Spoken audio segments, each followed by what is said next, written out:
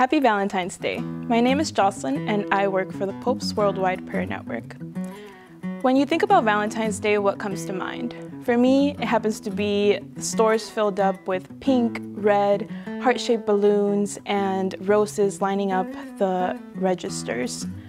However, the media also tends to portray love as the passionate exchange of feelings and emotions. St. Thomas Aquinas, one of the greatest philosophers, theologians, and a doctor of the church, defines love as the choice to will the good of the other.